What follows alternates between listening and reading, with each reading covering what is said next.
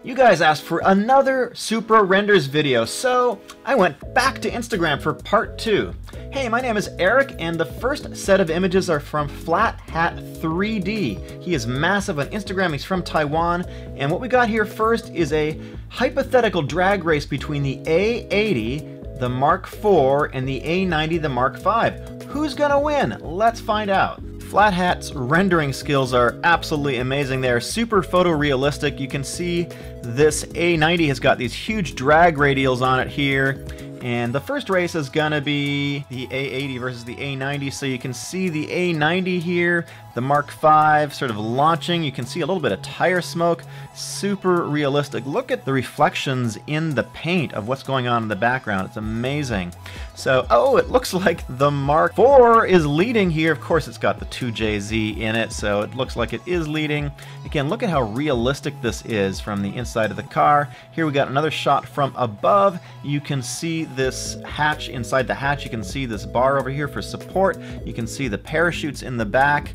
Super cool, super realistic. You even got a little GoPro up on top here, and everything is super realistic. So it looks like the A80 won this, the Mark IV. Let's do another drag race. Let's do a quick reset. The next sequence is more from Flat Hat 3D. This is the Rocket Bunny Tandem kit, which is actually going to be coming out in real life. If you don't know, Rocket Bunny is Kei Miura. I'm probably not pronouncing that right. He is a legendary body kit producer maker from Japan.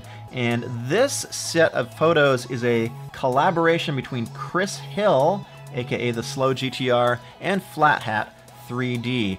Ooh, I like this blue here. Look at how low this car is. I mean, this car is pretty slim. Probably not the way I would drive it personally, but oh, this is looking pretty good. So for all you anti-A90 haters out there, I put this in front of you, and if you don't like it, well, too bad, because I dig this. I think it looks super cool. Again, all these reflections, look at the ground, just look at the way the car is sort of stanced out. And what we got here is a couple of different wings. So the last one is the sort of GT style wing. What we got here is like a big lip. You know, you can look at the front of the car. We've got more of an aero kind of package going on here than the A90 has. We got much wider fenders going on here. Looking at the rear, same kind of thing. We got this huge duckbill at the back, and so you can see the accents of the car. We've also got these super cool taillights, which are sort of Mark IV inspired. Okay, so here going on to the rear, we've got a pretty different treatment.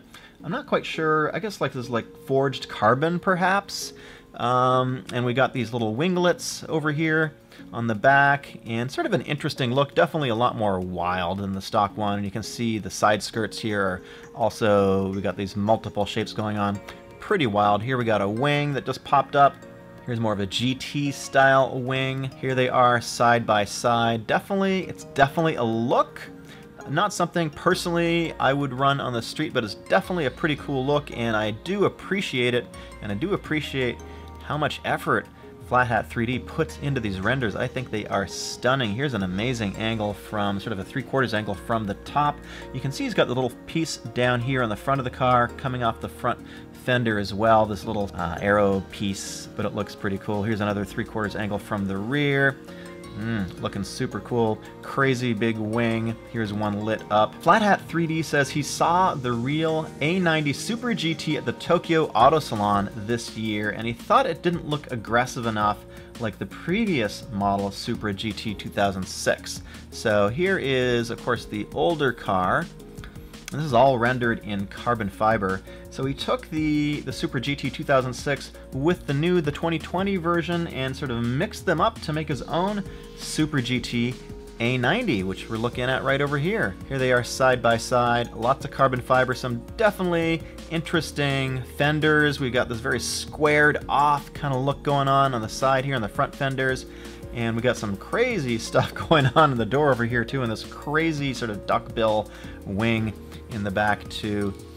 Really interesting. And ooh, look at this. I mean, just look at the rendering quality. Look at the amount of effort that he puts into his renders. You can see the roll cage inside here. You can see the light reflecting off the carbon fiber.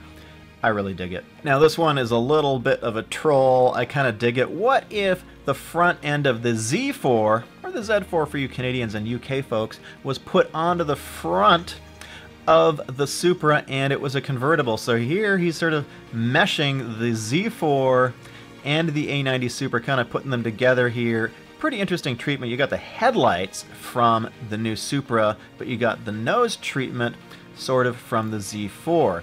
Here we've put them side by side and mixed them up again. So on the right hand side here, we've got the convertible version of it with a more traditional A90 front end, but it's got sort of the Z4 convertible treatment going on. On the left you can see his version of it there too, and here it is. I kind of dig it. I think it's I dig it. I think it's a really fun thing to do. Here we are with a close-up of the Z4 Supra. So for the people that want the Supra, here you go.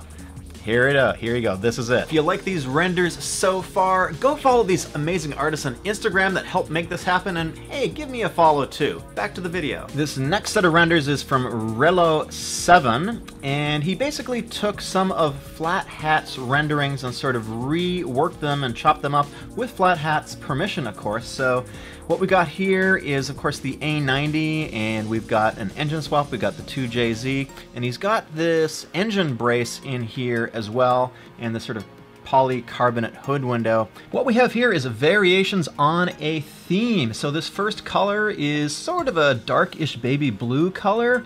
Kind of interesting. Personally, I would rock it. I like this dark bluish purple a lot. We got some gray going on here. Then we got a 70s deep purple kind of thing. I really dig it. We got this nice red, white, of course, and yellow. Gotta love that yellow. And this really darkish blue. I like blue a lot. Can you tell? So looking at the rear, this car has been widened quite a bit. It looks like the Pandem Rocket Bunny kit. You can actually see the rivets on this one, which I don't think you can see in the Flat Hat render. We got blue. We got green, we got gold, we got mint, minty, and we got this sort of bluish purple thing. Oh, I like that. And white and yellow. Oh, I dig that yellow. Let me tell you what's going on here. So when I was in Detroit for the Supra reveal, Akio Toyoda, the president of Toyota, made a very specific reference to the styling influence of the new Mark V Supra, and that reference was the 2000 GT. So Relo7 took a 1967 2000 GT and he merged it with the FT1 concept, and he kind of came up with this 2000 GT FT1, and we got this pretty cool spoiler on the back here too. Here it is with the spoiler down. Let me know what you think of this concept. So this is like super retro combined with the FT1. We've only got the rear view. I wonder if he's gonna do another render that might pop up on Instagram in the next couple of days. He thinks it's a bit of a troll. Let me know what you think. I think it's pretty cool looking. The next one up is Brad Builds. So we've got what looks to be sort of a California style landscape. Maybe it's the south of Spain, something like that. What he says is, I redesigned the A90 not because I don't like what it looks like, but because I think it's gonna be the next tuner car. Just like with the 86 and the other Japanese cars before it, there are endless possibilities of what can be done. So what he's done here is he's sort of gone with, I would say, a little bit of a Rocket Bunny inspired look, and the biggest difference to me, of course, is the nose. He's implemented the FT1 nose, the closed off nose, so we don't have the opening in the middle of the car. And look at all the details, look at the reflections, pretty interesting to me. And obviously he's gone wider with the whole car. It looks super, super aggressive, and I'm just kind of digging it. I'm wondering if somebody's going to actually come out with a bumper like this. Obviously the downside for a bumper like this is you're going to have a lot less cooling, and if you remember, the FT1 had a couple of fans on either side of this centerpiece. Probably not the most realistic thing to, you know, have fans in there. Obviously more complexity, but I do like the width of the car. It looks super aggressive, and something about this render really appeals to me. We've got these little winglets on the front fender over here, and just a whole lot wider and more aggressive looking overall. These wheels obviously are a personal choice.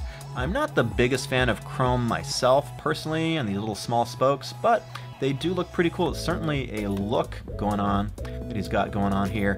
And here we've got a little bit more light. I guess the sun has kind of broken through, so a little bit more light on the car. Super, super cool renders, and I just want to thank all of these artists for taking the time to send me their work. Definitely go and check out these artists on Instagram. They're doing amazing work, amazing conceptual stuff, and it just shows how much community is behind the Supra, that the fact that people are doing all this stuff. Renders is from Jota, and he is from Venezuela, and his power went out a couple days ago.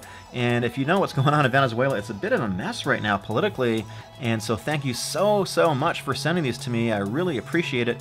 So he says his main goal was to accentuate Toyota's design by exaggerating the curves on the fenders.